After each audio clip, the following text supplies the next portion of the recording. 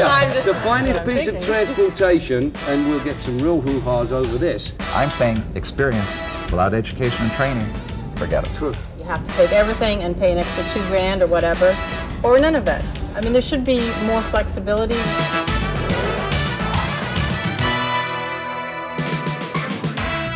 Motoring 93 is brought to you by Quaker State. Quaker State, One Tough Motor Oil. And Midas, your under-the-car specialists for imports and domestics. This week, something a little different on Motoring 93. We are going to dedicate the entire half hour to discussing one of the most exhilarating and frustrating experiences most of us go through on a daily basis: driving your car. And behind me at that table, we've gathered together some people who live and breathe the automobile on a daily basis. Some of these faces you're going to recognize. There's Jim Kenzie, of course, every week on Kenzie's Corner. Also Graham Fletcher, who's behind the wheel every week on Test Drive on Motoring 93. Joining them, Carola Vinek, a syndicated columnist with the Toronto Star. Gary Magwood, a driving educator. Staff Sergeant John Salatz from the Metropolitan Toronto Police Department. And John Cox, who has been racing and selling cars most of his life, and whose dealership is acting as our studio. Let's listen in as they discuss driving in the 90s. You know, every time I get in my car, I swear these people are getting their licenses out of cereal boxes. I can't believe the kind of driving we see on the road. Gary, you're an expert in driver training. You've been involved in this stuff. What do we have to do to improve the quality of driving on our roads? The only way you're going to make any changes is exactly the same thing as we've done with smoking, drinking, driving issue. The public's perception of the task has to be changed. If you perceive the task to be so simple, so easy, as I say to the students all the time across the country, it must be easy. Your parents can do it. And that's the story. We perceive the task to be so simple that obviously no training is needed and very little testing is needed to put us on the road. I think you have to look at it, as Gary says, what's happening now out there is that people are being trained and being taught and educated by their parents who are bad drivers, and their parents before them, and their parents before them. Even driver training people that are out there now aren't totally qualified to give driving instructions to people. That's true. There's people who have language barriers. There are, you know, different multicultural groups that are out there are being trained by other cultural groups who don't even understand what the driver training system's about or what the driver trainer is saying. I know this is a national show, and I hate to bring up the fact that I live in Ontario, but in Toronto, you can get your license at the appropriately named John Rhodes Test Center and never go on a public road. Never go over 50 kilometers an hour. You do a three-point turn, you do a parallel park. Millions of people are slaughtered. How about a multi-lane highway at 5 o'clock in the evening with the pouring rain? But that's what you drive home in. They exactly test you at 30 miles an hour. And I asked the examiners one time, how come you don't take the people out on the roads? The answer, it's too dangerous. Yep. For the examiners. You know, the interesting thing, I know somebody that failed up at the John Rhodes Centre because they didn't imagine enough imaginary cars coming down the street. They came to a T-junction, they were forced to stop, and they didn't wait long enough for these imaginary cars to go by before they pulled out, so he failed it. Well, there's the advantages. Getting a license, I think it's too easy to keep a license. I don't think that it should be your right for life to keep your license once you've got it. I think there should be testing, retesting every 5 years. If you fail, you get a temporary license. You go out, take a refresher course, get tested again, and earn the right to keep that license. The only problem with giving our authorities, our government, or whichever province you happen to live in, is that once you give them that kind of power, they immediately abuse it. Because that's what governments do, they abuse everything. You know, John, you made an interesting point earlier, and I think some of the frustration we find across the country, we have seen a huge influx of people from other countries. But one of the things that's being overlooked with that whole process is we, sitting at this table, and the majority of us grew up sitting in the back seats of cars watching mom and dad go through the process. We are now looking at drivers arriving here 25, 30, 35 years old who have not gone through that process, plunking them behind the wheel of a car, giving them exactly the same amount of education and training that we'd give somebody who's watched the process. And we know that you learn everything from the time you're this high. And expecting them to deal with the traffic, with the cars, with all the conditions that are present in this country. And a large part of it is to do with the fact that it's first generation. Every wave of immigration, if you look at the years ago when we looked at as the Portuguese came in and the various, we always were critical as Canadians and it's first generation. Second generation drivers had no problem at all. So that's something that really needs to be addressed. It's not the language you take it in. It's the fact that you're not... Judging from a couple of the accents here, we got a couple of first generation. This is an interesting point. When I was in the Army, for instance... Let's talk about service. Now, in today's car, we've talked about how far cars have come in terms of safety and everything else. Yeah. Now you've got to talk about fixing them. In today's market, I'm sure you can bear me up, like the manufacturer will give you a basic level of training, but until the guy has actually worked on it, he's trying to find a needle in a haystack when he hasn't been told which haystack to have a look at. And as a consumer, that means it's going to cost you money. The instant the car's out of warranty, now fortunately warranties are getting longer today, but nonetheless you're still looking... Boy, they're amazing. You can break down on the side of the road, flat tire, and they'll come and pick you up and look after you and stuff. Is that fortunate, or is that sort of more sales promotion? Because you buy a car and you get, first of all, they start off with a 60,000 kilometer warranty. Now you go up to 140,000 kilometer warranty. You're just bringing the car back every 5,000 kilometers for another checkup. You're just bringing it back, initiating more business, I think, for yourself. Well, you are and you aren't, because the interesting thing is, and if you listen to the dealer, he will lead you to believe that you must take the car back to the dealer for service in order to maintain the warranty. Horses hooey. You don't have to go back to the dealer for that. The dealer would like you to go back, and in fact, some of them will turn around and, I won't say barefaced lie, but they turn around and say, unless you come back here, you don't have a warranty. That's such a crock of if you'll pardon me. You know, you guys, you really tee me off. First of all, we're talking about the technology which goes into these vehicles. I mean, have you ever looked under the hood of one of these cars? You're still driving a 1980 what? I mean, you can fix that with a hammer and a screwdriver. Try one of these monsters that we sell nowadays. Try and look at the fuel injection. That's a specialty car. That's a specialty car. I'm talking about the average family car. Which is average family car absolutely up to date in its technology. You want to take it to a corner garage? Only for maintenance. Nonsense maintenance. What are you talking about? What's the old story? What do if you you want? had enough monkeys in a room, you want to get your oil eventually they changed type and an your filter intelligent changed? story. Have you seen No. the monkeys that do that? Changing an oil and filter is not difficult. Excuse me, changing oil and changing a filter should be done by a qualified technician, because if you get one of these so-called monkeys that you're talking about, those are your words, not mine, that monkey's going to make a mistake. And you know who it's going to cost? It's going to cost you as the owner of the car. Because when a car is taken into a dealership, that dealership guarantees the work, and that dealership will honor any of the problems that come up. It also, if they detect a problem, they can go back to the manufacturer and take care of it, and the manufacturer will assist. In fact, he'll take care of everything. You go to your local corner store, wonderful, please do that. Well, no, I'm not. Isn't that where the dealership is making a lot of its money, though, is in the service end Excuse of me, things? check the economy. I don't know personally of any dealerships that are making a lot of money at the moment. But they rely listen, heavily if you on that, want technicians to fix your car, these cars which are so high-tech, excuse me, do you know how much money I have to spend every month sending technicians all over North America to get them trained and brought up to speed on all the new technology? You want to take it to some corner station where the guy hasn't got out of working on Model T Fords yet, and you want him, sure, he'll fix it for 20 bucks. Difference is it'll take him 8 weeks to get it right. Okay, hold everything for a minute here. My round table may not be quite as nice as yours, but I got to get my 2 cents worth in here. Regarding this dealer versus independent service debate, I don't think there's any hard, fast answer. There are definitely instances where the dealer may serve your service or repair needs better than anybody else, but there's an awful lot of instances where they don't. And if you're buying a car that requires a licensed dealer mechanic to change the oil and the filter and the air filter and things like that, routine, simple service operations, I think you're probably buying the wrong kind of car. But in any case, there's no reason why an independent can't do as good a job as the dealer, but it's getting increasingly difficult. You have to be more committed, you have to go for training, you have to buy the right parts, you have to have shop manuals, you've got to keep yourself abreast of what's going on in this trade. Just to give you an example, it'd be a heck of a lot easier for me to source all these filters from one aftermarket supplier. I'd make more money, it'd make my life a lot easier. But we get filters for Hondas from Honda, Ford filters from Ford and GM, etc. There's no question that the parts have to be good to service these cars, so we don't try and use aftermarket or parts that could be a problem for the customer later if he ever has a warranty claim.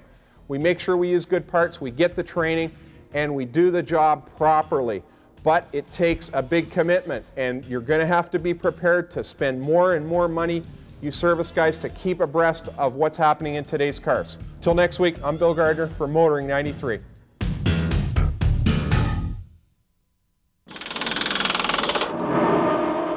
I always get at least one Kenzie's Corner comment a year on my favorite topic, Section 126 of the Highway Traffic Act, the left lane bandit. Does anybody here have any clue what those people think they're doing out there? I mean, are they asleep or what? They don't know what the lane is for. That's the problem. I mean, people are driving who've been driving for years that still don't know what the passing lane is for. Education and training. They figure if nobody else is right in front of them or right behind, well, it doesn't matter where anybody else is, they're just darn well going to do what they want to do. The lane discipline in North America has always been pathetic. If you compare it to instance, the Autobahn or even in the old M1 and the rest of it, I mean, there, you want to go quickly, you're on the left-hand lane. If you want to go slowly, you get in the right-hand lane, and if you're just at an average speed, you're in the middle. Part of the that's problem the way it should be. are the signs. When you have a sign that says, slower cars keep to the right, that's the wrong sign to put up on a multi-lane highway.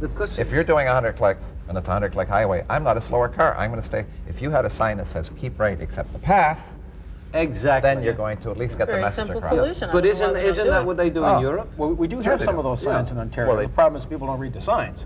But most of them say, yeah, you're right. Yeah. You're right. Slower vehicles keep to the right. I want to change the subject here for a minute.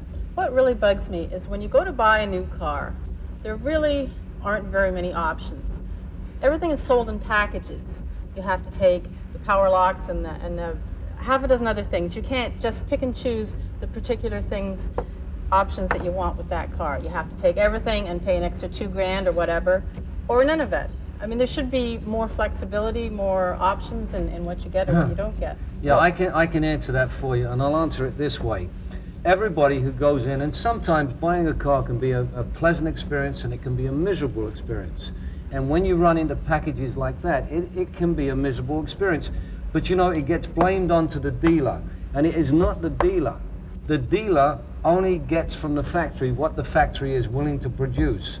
And it may be Honda, it may be Chevrolet, it may be whomever. John, speaking of bad guys, yeah, your industry car sales persons, is that politically correct for the 90s? I've got it. Have a pretty shabby reputation. Where'd that come from? Is it true today? Has it changed? Okay, let me get back again.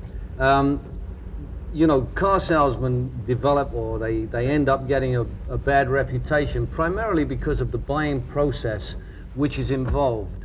For instance, you said you hate it when you can't get this and that, and you have to have a package, and the salesman is only really a negotiator between you and management. And what he's trying to do is to smooth the way through for you and to show you your options and how you can, I assume, or we presume, purchase this vehicle. That's all. It all goes back to horse trading, which everybody loved. Now, I've been in this business for far too long, I think, and I've worked on the floor, and even today I still go out on the floor and I still have fun, and I still talk to all sorts of people. Most people that I deal with anyway, and maybe it's just my company, enjoy the buying process. There are lots of houses in the city where that process is not necessarily that much fun. You know, what happens in, you know, we're in a terrible recession at the moment. There's far too many cars being built, there's far too many dealers, there's far too much of everything, there's far too much choice, and all of a sudden the dealers, because they can no longer compete against each other. You know, when you get down to cost, how do you go any lower? So now all of a sudden it started in the States, it's coming up into Canada, it's the no-dicker price. This is the price, this is what you buy, this is what you get. Okay, let's bring it round to the quality of the North American car. Now, I don't care what anybody says, North American cars are better today because of the Japanese influence. When they first came out in '78, they were dangerous, they rusted out. I saw one with a front cross member, had totally rusted out. Today, they've won more used car buyers awards from different associations. CAA, Toyota's won it 7 of 10 years, I think. They're great cars. Now, I know that you disagree with me on this point. Great cars? They're cars. They're not great cars. You know, drive around the streets in this city. You show me a 10, 12, 14-year-old, anything built in Japan. I never see any. I don't see them. Grant, I agree with you. I mean, they've only got rid of the rust problem since about 1983 onwards. I don't disagree with that. That's why you don't see old cars. Thank you, thank you. And you know, the European cars, which I happen to prefer, because with a European car, there's nothing rice pudding-y about it. That's the only word I can use, you know? There's nothing wrong with rice pudding, but it's dull. And they happen to build dull cars. I can't, and I'll probably lose my job after this, but anyway, they do build dull cars, you know? I always maintained that if you blindfolded me, and I could drive, which is a difficult thing to do, blindfolded, trust me, you could put me in a German car, an English car, an American car, a French car, an Italian car. I can tell you the country that manufactured that car. Why? I mean, because each one of them has a particular direction when they build the car. They have a character. They have something. Never care about that. No. The average driver just has a vehicle that'll take him or her from point A to point B. Exactly. You're a car is you're an somebody appliance. who appreciates cars and knows what good driving and enjoyable driving is all about. Right. So it matters to you. Most Luxury people is a don't. They bonus. want something. Luxury is a bonus. Carol, take them from why would anybody buy a new car for mere transportation? I don't know that. If you want mere transportation, you buy a 4-year-old Oldsmobile, drive it till it drops, throw it And away, buy excuse another me, one. I happen to be in retail sales, and if people don't care, I bet you if you came into my showroom, you'd be going, oh, wow. And this is from someone who doesn't care. Listen, the finest piece of transportation, the finest piece of transportation, and we'll get some real hoo-has over this, was the Austin Mini 850. It was small, it was boxy, it carried 4 people, a little bit of luggage, it did 50 to 60 miles a gallon. It was a perfect car. In fact, the Honda Civic was the one that was designed from that. Okay, It was also interesting enough, a great race car. Yeah, and it turned out it had character and it was a great race car. Why did we start building different cars? You know why? Because everybody wanted something new, including general public, which is the one you referred to, who said, I don't want to do anything but have something that will take me from here to here. I don't care about character. I don't care about soul. You know, I think that's what people say. That a lot of people say that a car is an extension of their personality. Of course. Now, you sell luxury cars. Our Midas tip of the week concerns shop manuals. You know, there was a day when you bought a shop manual so that you could do all your own maintenance and repairs. But today, you may want to buy a shop manual even if you're not interested in doing any of these operations yourself. But you'll be a more educated consumer and you'll be able to discuss repair and service operations with your mechanic. I'd strongly suggest that anybody concerned with good service on their vehicle buy one of these manuals. For example, these 3 on the end are dealer type manuals that you'd buy from the respective dealers, a Ford truck shop manual, Chev Celebrity, etc. These are $35 to $40 range, and keep them with the vehicle as a permanent record of your service. These 2 in the middle are professional type manuals by Mitchell. They're basically factory shop manuals that have been edited and made more user-friendly for people like myself. These ones on the other end are the type that you find in bookstores, $25 to $30 neighborhood, and they give you expanded coverage, for example, import and domestic, light truck, etc. There's an awful lot of good information in these manuals. They make good gifts as well, and I'd really suggest you get one and keep it with the car. If it saves you 1 hour of labor or 1 broken part over the lifetime of that vehicle, it'll pay for itself. That's your Midas tip of the week.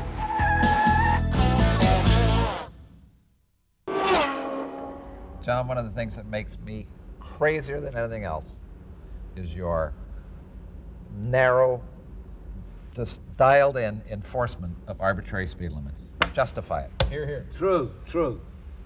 True. One more true. One more true. Speed limits, I feel that the speed limits aren't set, first of all, by police. We don't set the standards of the speed limits. We don't set the speed that you go or in the areas that you do the speeding in or the limit of the speed. I personally think that, yes, it has to be posted. Basically, some kind of control.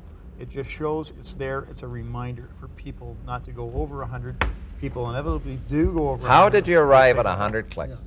But more than that, Gary, is why did that come do you from? only enforce the speed? I mean, you spend so much time sitting at the side of the road clicking away at anybody that happens to goof up a little bit, when if you travel on the 401, for instance, which I know is not necessarily your territory, but or any you know, multi-lane highway. Or any Canadian highway, there's people, they have the worst driving habits in the world. They never get stopped. If you're driving across the white line, if you're going this, you never get stopped. If you're going too fast, you get stopped. And I think it's just a simple, easy way to collect.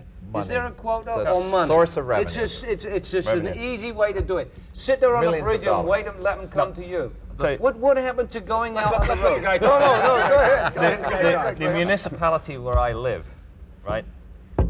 Come the end of the month and the coffers are a little shy, everything and anything gets ticketed for the slightest thing. Believe me, you can tell from the 28th to the 30th. You don't. Okay. We're going back to the Stone Ages here now, like we were talking about cars here. No, now the reason for doing the radar enforcement, the reason for setting it up in sort of primary locations, they are picked. They're not randomly selected.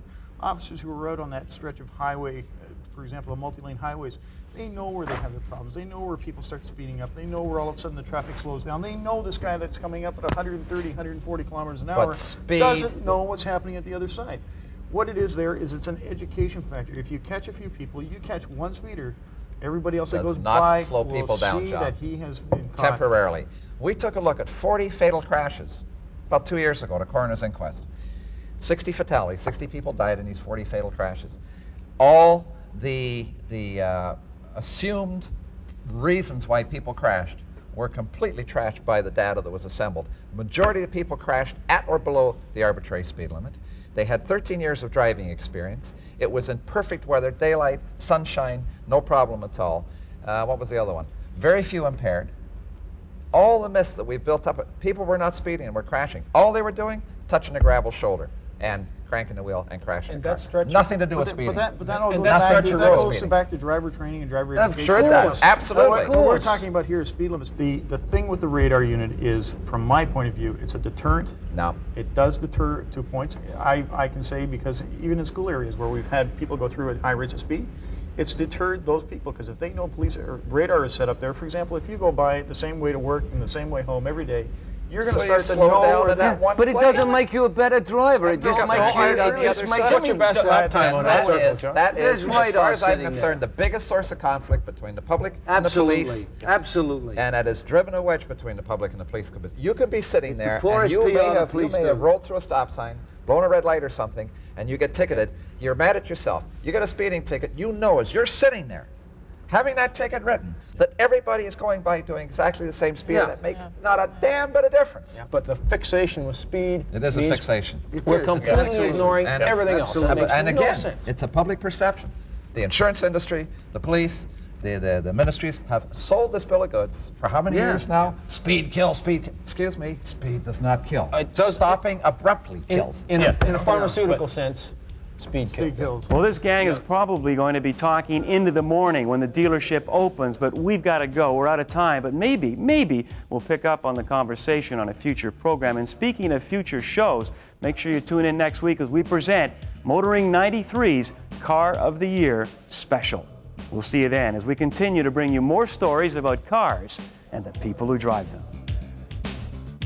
Motoring 93 has been brought to you by Quaker State.